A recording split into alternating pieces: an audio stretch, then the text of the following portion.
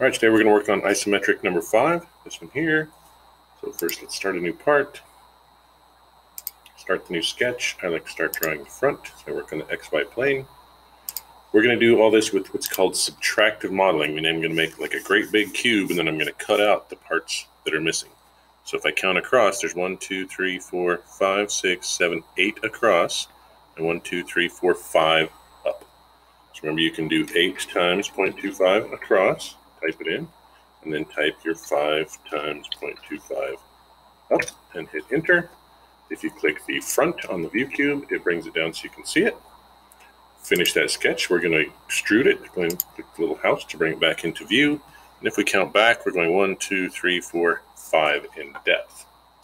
So as we extrude, we can also type in here 5 times 0.25. Okay. Now, if you know that 5 times 0.25 is 1.25, you don't have to put the math equation in there. You can type the actual value. Okay, there's our big block. Now we're going to try to chop off these sections. So we're going to make a new sketch on the front view. So I right-click, click New Sketch.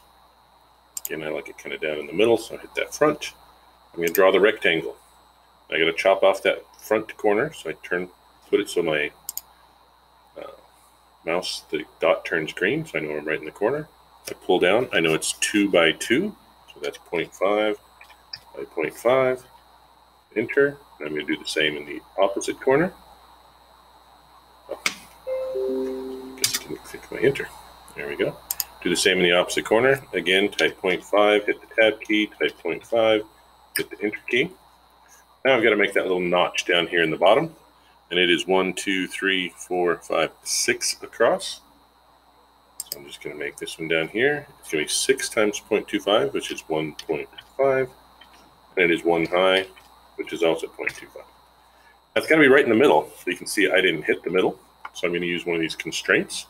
I'm going to vertically constrain it because I'm in the vertical section. I'm going to line up the middle of the big cube with the middle of this little notch thing that I'm making. So I click the vertical, and then I just hover along the bottom. And I see that green dot, that's the middle. Then I hover along the bottom until I see the other middle. Click them, and it snaps them together. I can see in the bottom right corner, it's fully constrained. It means I can finish my sketch. And now I extrude. I want to extrude all 3 pieces. They're all going the wrong way, so in the output section of my window, I'm going to go to the second little thing. They look like little printers to me. I'm going to hit the one that says cut, and it's going to cut it back through. If it's going to go all the way through, I like to do what's called through all. Click that, and it cuts it through. That way, in case I change the size of my object, it will still cut all the way through.